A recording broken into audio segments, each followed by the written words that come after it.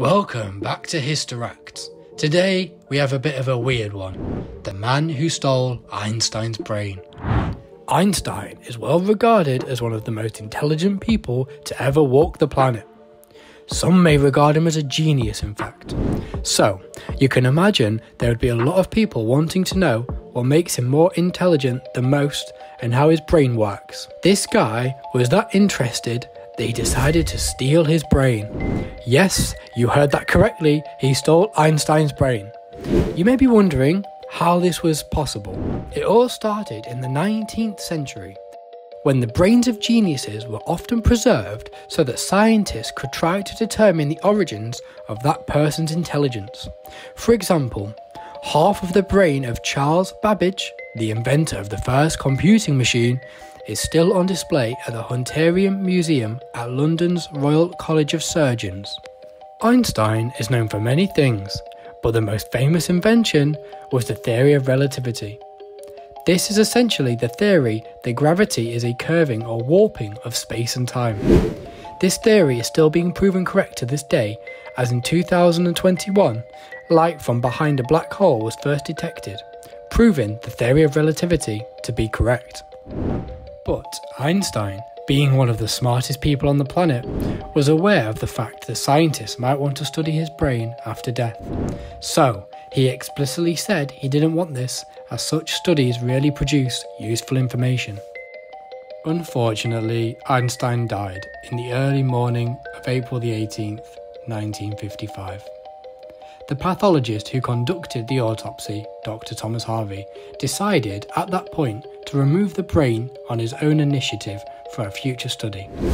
Dr. Harvey took Einstein's brain home, divided it into 240 pieces, and then stored it into 2 mason jars filled with celloidin.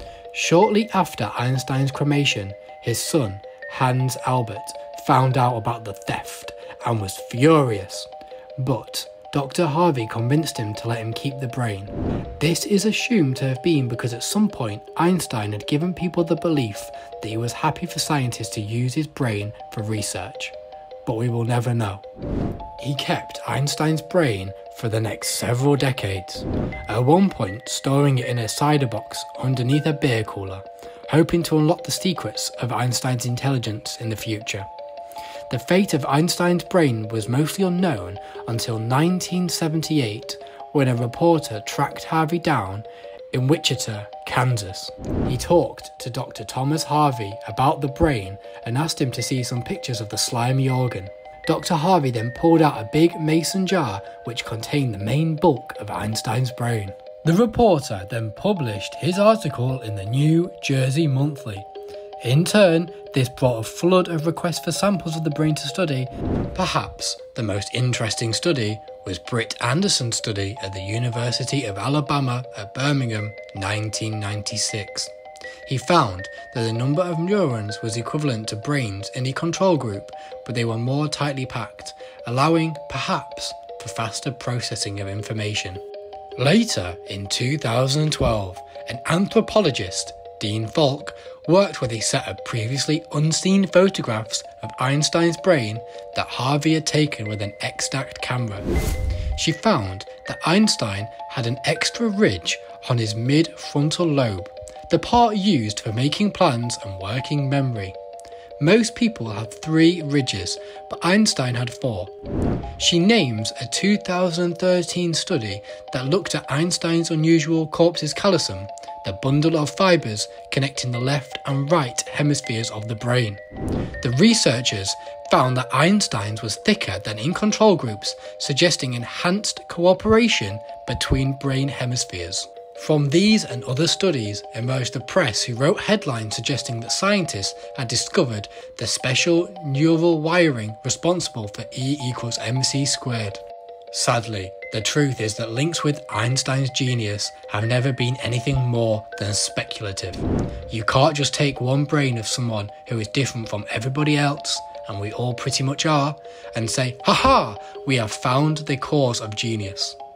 Many more studies did claim to find some differences between Einstein's brain and that of a normal person, but they also lacked representative control groups, making their findings suspect. Representative control groups are essentially groups of people that are shielded from variables to ensure the accuracy of the results. Even if these studies had been conducted more effectively, neurology still hasn't determined whether the physical structures of the brain actually affect a person's intelligence. Today, what remains of Einstein's brain resides at the Penn Medicine Princeton Medical Center in Plainsboro, New Jersey. Almost nobody is allowed to see it, not even researchers, but many more pieces of Einstein's brain could possibly still be found across America thanks to Dr. Thomas Harvey and his habit of giving away pieces to curious friends. Maybe it's worth a check in the attic.